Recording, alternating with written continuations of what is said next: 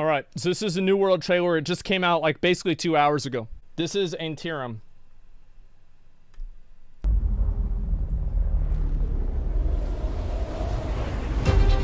What is Aeternum? Something I pronounced wrong, apparently. The substance of legends. The pulse of adventure. The glory of triumph. You can't cut that tree down, by the way. It sucks. Aeternum is life eternal. And death incarnate.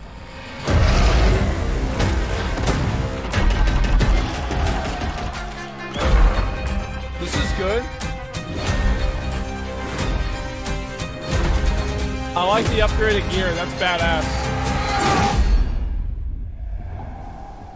Combat looked pretty cool there. Some of the dungeons, I guess. Oh, what the fuck? This is new. What is Aeternum? The fires of destruction. Rage and malice.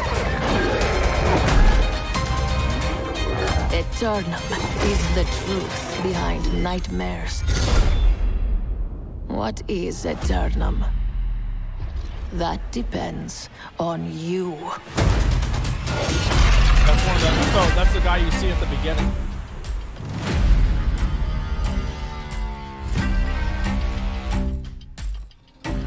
That's cool. I mean, I think this is cool. Yeah, it's badass. Like, I do think that one good thing about the New World trailer is the same thing that I said that was good about the original Warcraft trailer, is that they don't really show, like, they show a few characters that are, like, important, right? You have, like, that guy at the very beginning, like this guy here, I think. Let me just go ahead and play it. Yeah, that guy right there. Like, he's part of the story, kind of, but they just put him in there because he looks cool. Other than that, a lot of this other stuff that they have in here is actually just kind of players interacting with each other. And one thing that I liked about World of Warcraft's original trailer is the fact that they didn't really have a lot of main characters. It wasn't just centered around Magni. It wasn't centered around Bolvar. It was centered around the players interacting with each other. KiraTV video is about a dungeon preview. Yeah, we'll look and see what the dungeon is. So on the 5th of May 2021, I got to log in and play New World. It was the first time I'd played the game since the summer 2020 preview event. I remember that. And as I'm sure most of you are aware, a lot has changed. This was an event I was invited to, as well as other content creators and mainstream game press, to get on Discord with a bunch of Amazon Game Studios employees and have a crack at one of the recently added dungeons. Yeah. Essentially, we were pre-assigned groups to play in, 2 Amazon employees per group, and then 3 content creators, but one of our creators didn't show up or had a technical issue, so we did the dungeon with 4 man, which made it apparently slightly more difficult. Yeah, New World has voice chat, so we communicated using push to talk, which was surprisingly good quality, to be honest, which is going to be a great feature for doing pickup group activities further down the line. I actually think that people don't give that enough credit. I really like how New World has the voice activation and voice chat built into it. And at this point, I feel like voice activation and proximity voice chat in MMOs, it should be a given. If you guys wasn't aware of the changes to New World, of which there are many, too many to go through in this video. I watched that video. We watched a New World Expedition, which is essentially any other MMORPG dungeon in terms of how it plays. They have 2 bosses in each so far, and this is the first one I've been able to play. They also changed the game so that you have 2 weapons equipped now instead of 3, and your abilities are no longer on a shared cooldown, so you can use all 3 abilities, swap to your second weapon, use all 3 abilities immediately. The funny thing about that is that's literally exactly what players wanted. Like, and that's why I've been kind of positive towards New World, is that New World listened to what players wanted, and then they gave them... The thing is, like, players wanted that, and New World didn't give them exactly what they wanted, but they removed one of the weapon slots, and then they gave them what they wanted. Yeah, they listened to the player base, and they, as game developers, right, it's their job, they came up with a solution that they thought made sense for the game. I think, yeah, it was a very Pog thing for them to do.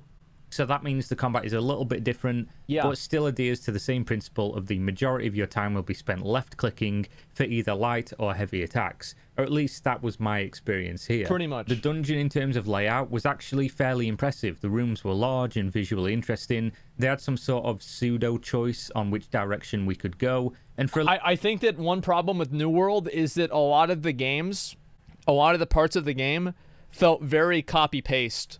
Like, for example, I remember I was going around, so it was the area that had Scorpius, or like Scorpio, or whatever the fuck it was like that AoE spot, and it was raining all the time.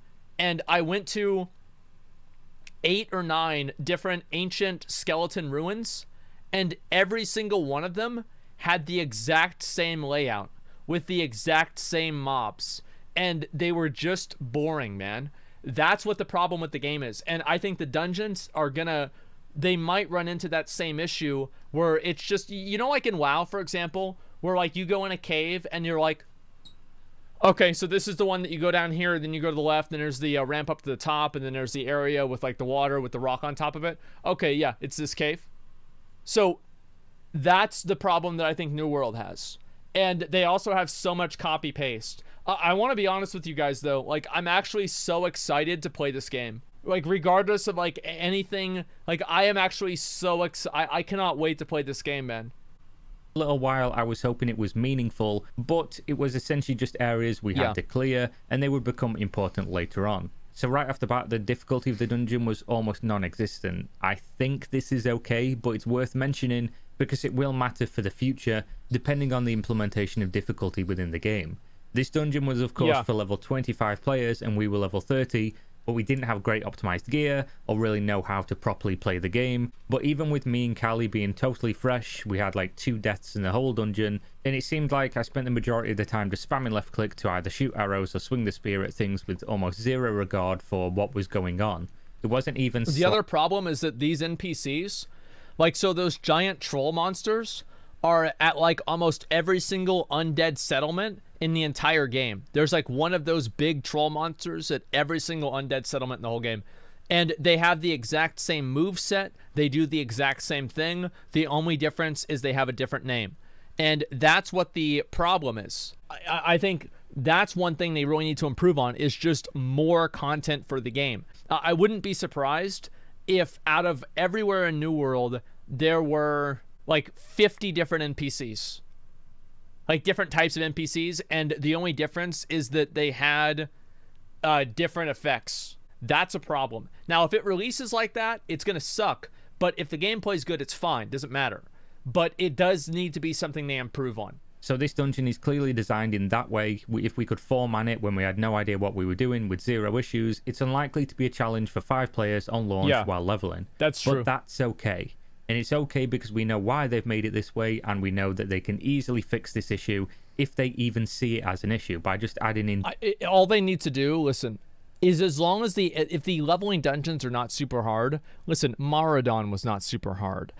Dead Mines was not super hard. Stockade was not super hard. They don't need to be ridiculously hard. It's completely fine if they're not. It's just the in-game content. There needs to be hard content in the game. And not like just artificial difficulty because the guy has like he does like a little one-shot to you randomly, but actual challenges in the game that you have to overcome. Difficulty not options lazy difficulty. For later in the game. Think of World of Warcraft, normal, heroic, mythic, mythic plus. Exactly. I imagine they have some plans for this already, and if they don't, they're missing a trick on recycling of content that we've all come to know in the theme park MMORPG genre. I'd like for us to be able to do this dungeon again, with it being actually difficult, more monsters, more mechanics, more loot. I say this because the actual dungeon was fairly interesting. As I said before, the layout was pretty cool, and it was visually impressive. It would be a real shame if we only got to do this dungeon while leveling in its current state, and it was just this, you know, casual left-click spam simulator with no regard for tactics whatsoever, outside of the bosses, which just seemed to be don't stand in the ghosts for boss 1, and the last boss was just don't get hit by the cleave and just kill the ads. But overall, I was actually impressed with how the dungeon feel, especially considering how quickly they must have put this together, since a few months ago there wasn't even a mention or a hint of dungeons being in New World. You know, back before the game was fully transitioned into a Holy Trinity theme park game. That's true. I can't say this was the best dungeon ever because it was honestly very short, it was too easy, but if this is their first run at a dungeon, and making it in such a short period of time. Yeah, that's cool. I'm actually cautiously optimistic for what they can do for future ones given more time. I've said this a million times at this stage, but the most impressive part of New World for me I want to say again, look at that. Look at the NPC right there, the boss. Actual game world, and that extends now to these dungeons because it was actually a cool experience. If you look at that NPC, that is the exact same NPC that was a trash mob earlier in the dungeon. WoW used to do that all the time. Yeah, and Molten Core sucked. Like, it sucked because of that. You're right. Like, the only unique boss in Molten Core, wasn't it fucking Rag? I'm pretty sure every other boss was not unique in MC. It's disappointing to see that happen, but again, it's something that I hope they can improve on in time. Well, this dungeon would feel like 10 runs in. I can't really say. Maybe it gets old. But if the other dungeons in the game are just this, but more difficult, hopefully more in-depth, I can see them being a cool addition to the game for sure. And let's be real here. It's required content for these to be good, because with the pivot from an open world focus to having more PvE content for the crowd that they're looking to please, very true. These dungeons need to be really good, as that's what the audience they're aiming for is used to. I mean, think of Final Fantasy XIV, World of Warcraft. They have really good dungeon experiences, in my opinion. And for those players to leave those games that already has all that content and all of that sunk cost fallacy of playing those games for many years to come play New World, they have to nail this aspect. Very true. Overall, I liked the experience, and it's a step in the right direction. It could have been better, but I was honestly expecting worse with how short of a time frame they had to get these together. I hope dungeons further towards the end game are bigger. I hope they don't stick to this 2 boss per dungeon design. I really agree with that, because that's actually one of the big reasons why I really don't like. I think that Blizzard, and this is like super early on, like the Blizzard strategy or philosophy on making dungeons actually changed in Burning Crusade. And in Burning Crusade, Blizzard made all dungeons to be formulaic with like 3 to 5 bosses basically for every single one, and there was like a chosen, you go this way, you take this path, and you do this thing. So in vanilla WoW, for example, you had dungeons like I think Maraudon is a great example, where you do completely different runs based off of what level you are. You have Blackrock Depths, who's a completely different dungeon, but it's basically like a whole zone in the game that's just in dungeon format. And I always think that BRD is the best dungeon Blizzard's ever made. Maraudon, BRD are the best example. Sunken Temple. Look at Sunken Temple. Sunken Temple was incredibly complex. It was to some degree, like, I guess you could choose not to do the whole thing. Yeah, it's true. Like, some people would just go down and kill the guy down. Then you'd have to kill the different prophets. I think that MMOs need more dungeons like the original Sunken Temple. I think they need more dungeons like, and I'll say this too, like Mechagon. Mechagon was to some degree open world. Like, Operation Mechagon was fucking amazing. I really liked it. And I think that New World should try to look at making dungeons that expansive design that you're going into like an open area that's instanced, basically. It's kind of like a dungeon, and you can choose what you want to do in there. And there's like different options, and the difficulty scaling is very high. And yeah, like Dire Maul is another good example. There's many examples of this. We get some sprawling dungeons, like old school World of Warcraft design. True. With multiple directions to go, a super deep experience that can take hours to navigate. I think that would be honestly amazing, especially given the feeling that New World gives a lot of us. I remember the first time I logged in and played the game, I was still, and I'm still impressed with the game world and the visuals of it. Standing on a hill and seeing players from a massive distance, running around this new world we all want to inhabit as MMORPG fans. If they can translate that feeling into large dungeons with difficult content, varied methods of navigation, exploration, difficult boss mechanics, varied interesting loot, I'll be sold on the idea of New World as a theme park experience. But with super short on-rails dungeons, of which there's currently only a couple in the game, I still have to say this is super far off being an experience that will captivate the majority of the audience that they're targeting. I want things the size of Blackrock Depths, but in New World's aesthetic and style. That's such a great insight that he has. Like, that's actually, I really like this guy. He has such great ideas. He really does. He's such a smart guy. This dungeon, for me, if I had to put it into a metaphor, was like I entered a restaurant starving hungry, and they served me half a bowl of soup with no bread. I enjoyed it, but I'm still hungry. I hope they serve up the main course with much more substance. So hopefully you enjoyed the video. Thank you very much for watching. As always, leave me a like, leave me a comment, let me know what you think, and subscribe if you're not already. I really do appreciate it. It takes you 2 seconds, totally free. And then if you think I'm a dick, you can unsub later. Then put us in the same group, rip. Oh yeah, Force Gaming. This guy, dude, this guy makes a lot of great MMO content too. Oh, I see. So this is a marketing campaign for New World, and they wanted everybody to release their content for New World at the same time as the trailer. So I'm gonna skip to about right here, just to get his thoughts of the video, because like we're just gonna watch. I don't want to watch the whole thing. Beyond this introductory dungeon, I'm hopeful that the bosses themselves aren't just scaled versions of existing models. That would be nice, but see, this guy's really smart too. I can't believe how smart these two guys are. These guys are just wow. What's funny about it, right, is that it's so obvious. Like everybody fucking knows. Everybody fucking knows it. So, and New World devs know it too. Like, there's no way that they don't know it. I just think that selfishly, I would have appreciated a bit more of a challenge, even with the understanding that this is the first dungeon of the game. But anyways, I think one thing they could do, and this is like what I was saying about the group quests and stuff like that, is in the group quests, you were able to choose if you wanted to solo them or not. I really like in dungeons where they have like these optional bosses that are really hard to do, but they have some sort of special award to them or special reward to them or something like that. Like obviously Visitus in AQ40 is a great example of this. Nightbane is another great example of that. What about dungeons? I'm thinking about dungeons, guys. Algalon. Yeah, Algalon, another great example. So you have like these different types of things like that that you can use to like give those better groups and those more experienced groups that extra little challenge that they can do too. And that's what I really think that these things should have, is they should have those extra bosses. It's like, you know, oh, this is a level 25 dungeon, but if you go in this door, there's a level 33 boss, and he's got 8 different abilities, and you can fight him too. Yeah, Calling of Stratholme's, oh dude, Calling of Stratholme is a perfect example.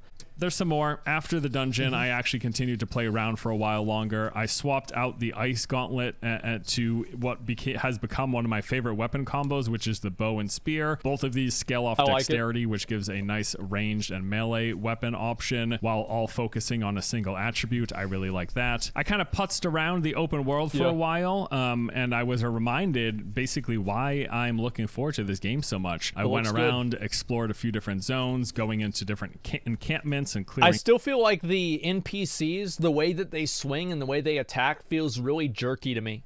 It feels like really... It doesn't feel as fluid as I think it should. And all of it was a lot of fun. I think the game world looks great. I've enjoyed playing it. Just moving around and exploring has been really fun. Cool. It's just been an enjoyable world to spend time in. And then before I logged off for the event, I decided to go give one of my favorite MMO experiences a shot, and that is soloing group content. So I went back to... What a loser. I thought he was going to say killing low-level players. What a Care Bear. Imagine, oh, you go down, you kill low-level players. What do you mean? The expedition. I went back to Amrine Excavation, and I wanted to see how far I could get all by myself. I actually got farther than I expected. Yeah. I cleared all the way up to that first large group of elites with a Geist and a ton of those zombies. Unfortunately, their sheer numbers did me in, but hey, it was still really fun because I appreciate the challenge, like I mentioned, and at least doing this stuff solo presented some sort of a challenge. I don't mean to harp on the fact that this was all so face roll easy. I'll reiterate again that this is meant to be an introductory dungeon. They've talked about the fact that this first dungeon is tuned down in its difficulty and everything. All the more reason I think we should have been level 25, but it's okay. The whole main point of this is to just get a... You look, right? I mean, like, look, just for a second, this is like a good example of what I was saying. All the more reason I think we should have been level... Look at that. Like, that sucks. Like, that's not good. It's not good design. It's like PoE. Yeah. And what is one of the biggest problems with PoE? Visual clarity. Yeah, and I don't think the effect itself, like if you put that effect down, that's fine. right? But like, you shouldn't have that happen because somebody else cast it on you unless they're on another team. Like, if, for example, like the part of like a fucking ice wizard is obscuring the vision of other people. It's like, think of the Jaina fight in Battle of Desire lore. So it's not like this is completely unheard of. And I think it's really cool. But the difference is that Jaina wasn't on your team. That's the difference. You were fighting against her. 25, but it's okay. The whole main point of this is to just get a look at the dungeon itself. Difficulty aside, does bring me back to the point that I am a little bit disappointed that the boss fights weren't unique creatures. Again, they were just reused character models of existing enemy types that we fought a bunch over and over again. I really hope that going forward with more of these boss encounters, they're not just giving a few new abilities to existing creature types. Exactly. I want to see more unique stuff. That would be great. That ideally, that would be really good. And like, I want to again, I'm sorry, I keep talking about this. They're not just giving a few new abilities to existing creature types. I want, like, right there. This is the problem: is that the spell effects obscure your vision from the necessary things that you need to see. Another more example. Unique stuff. That would be great. That ideally, that would be really good. Maybe that's a side effect again, though, of this being an introductory dungeon. Not exactly the best excuse, but either way, I think it was cool to see the dungeon. I had fun. I'm glad dungeons are in the game. I'm hoping for the best. I'm really excited again to play more New World. I cannot wait till this thing comes out. We got that beta coming up in July. I'm really excited for that as well. And just in general, I'm looking forward to seeing more. This is the very first dungeon experience. Hope you guys enjoyed going through it with me. Really interested to see what the upcoming dungeons are going to look like as well, in terms of the mob variety, in terms of the difficulty. And yeah, in terms of how interesting and or unique are the other bosses. Thank you guys so much for watching. Hope you enjoyed this video and this walkthrough of our very first New World expedition. Appreciate your time. As always, thanks for the support. I don't know what to say. I'm having a hard time wrapping up my videos. All right, thank you guys for watching. Appreciate you all, and have a good one. I'll see you next time. So let me ask a very simple question. Does this make you more or less excited for the game? Because for me, I think it probably makes me a little bit more excited about the game to know that they're making it less excited. So I would say that it probably makes me more excited overall to just see the content itself. But I do think that the core problems with the game, right? Like lack of, you know, mob diversity, you know, like the mobs just being easy to kill, etc. That's not really going away. And it's going to be hard for them to figure out a way to do that. So I want to say that it's going to be hard for them to do. So I would say way more. I'm excited that I'm hoping that it gets better, okay? That's really what it comes down to. Yeah, visual clutter, especially disappointing because if any company can throw a legion of artists at shit like that, it's Amazon. Well, here's the silver lining, okay? Is that as long as, like, changing NPC models is not that hard to do. It's just not. That's why I think it's okay. Like, that's why I'm not freaking out. That it's not that hard to do. And also, before I fucking get into this, WoW did this with tier 2 armor. So this is something that WoW has done. Many of the other NPC models inside of vanilla WoW dungeons are all reskins. They're all just human characters. Like, there's basically no unique models in all of Deadmines. I was thinking about it while I was watching the video. No unique models in all of Deadmines. No unique models in all of Skullamonts. And besides, like, just characters that have certain armor on. Like, that's basically it. Yeah, 15 years ago, though. Yeah, it's very true. And so nowadays, I think people do expect to see more visual diversity. Absolutely. So let's go ahead and we're going to look at the Ashes of Creation news.